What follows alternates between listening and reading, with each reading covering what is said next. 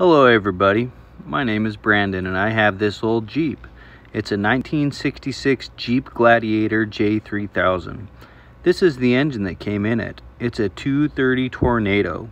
It's a straight 6 3.8 liter and mine has been bored over 30. Here's the fuel pump. It's a mechanical fuel pump, meaning it gets its pumping motion from the movement of another part of the engine. Upon disassembly, I found that this thing is toast. And rather than rebuild it, I will be deleting it and adding an inline fuel pump. But to delete the part, you must first cover the hole where it belongs. This is how I do that. This is the location of the fuel pump. First thing I do is cut a paper to match. Then I check it against the location of the deleted part.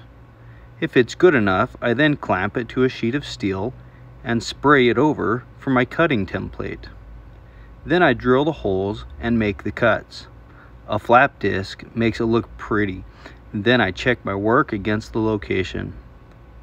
If it's acceptable, I then paint the new cover. Looks pretty cute to me. Thanks for watching my video.